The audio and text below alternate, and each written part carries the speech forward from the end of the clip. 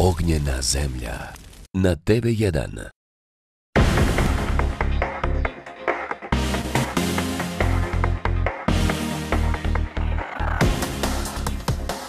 Svjetski poznati naučnik dr. Felipe Reinoso Carvalho u Sarajevo je stigao kako bi probao eksperiment koji dokazuje utjecaj zvuka na okus hrane i pića. Ovaj multidisciplinarni istraživač bavi se povezanošću čula, a njegove teorije potvrdile su hiljade učesnika eksperimenata širom svijeta. I mi smo probali. Počinjemo sa hranom. Isto jelo jedemo 2 puta. Prvi put u pozadini čujemo neverovatnu buku, dok drugi put slušamo prijatnu, umirujuću muziku.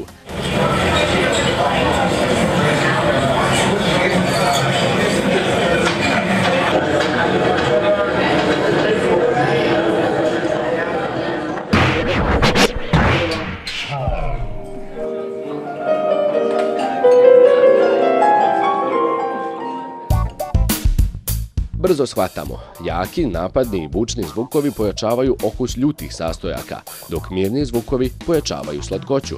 Teorija je definitivno dokazana u praksi. Vjerovatno još zanimljivije iskustvo je eksperiment sa pićem. Eksperiment primjenjujemo na Jägermeisteru koji je sa miksom od 56 različitih trava, začina, korijena i voća idealan za ovu vrstu degustacije. Profesor Reinoso Carvalho razvio je 4 profila zvukova koji pojačavaju doživljaj Jägermeisterovih poznatih nota: slatko, začinjeno, gorko i voćno. Dobijamo 4 iste čaše istog pića. Pijemo ih jednu za drugom, pritom svaki put slušajući različitu muziku. Neobično, ali piće svaki put ima blago različit okus.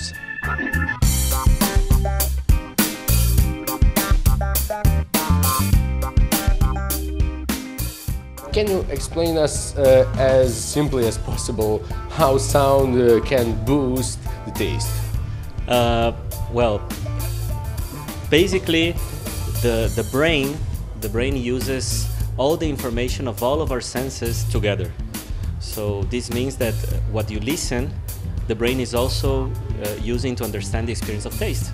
And this is kind of the basic knowledge that we use for our research. And from that point, we start adding things and understanding more things. Is it psychology or physiology? That's a good question. I would say it's a mix of both, but the methods that we use to do these studies are mainly from the psychology, from the universe of psychology. But I think some of the effects, they are physiological. There's really like the body talking. How and when you have got the idea first time? I started to work at this type of projects in 2013.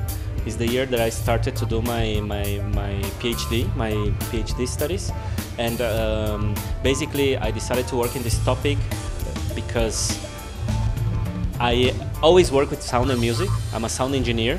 I've always worked with that in my life, and I always had a passion for food, for gastronomy. So it was a perfect way to combine both passions, you know, the effect of sound in the experience of food and drinks. How much we know about our senses? I think people know a lot, but they don't focus a lot on how much they know. So and the experience that we had here tonight with Jägermeister, I think the things that we discussed, they're very obvious, but people they simply don't pay attention to them. I think we know a lot, but we have to be more curious about it in order to fully explore the power of our senses.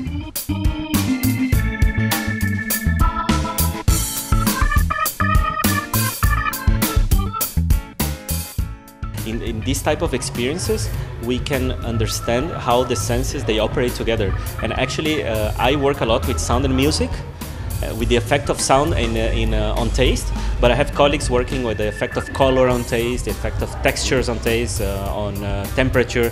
So we try to use all the senses in order to reinvent the way we eat and drink.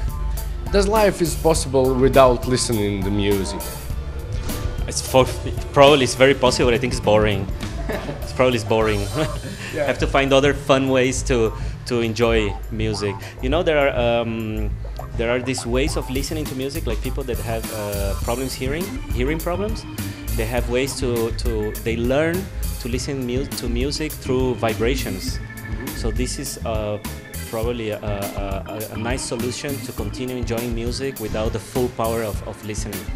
But I think like without music at all, no way for me. Maybe listening is not perfect term, feeling is the better. Yes, I think music is all about feeling. So if you lose music, life without music, perhaps you lose great part of emotions and feelings, definitely. Thank you a lot. Thank you for having me here. Cheers.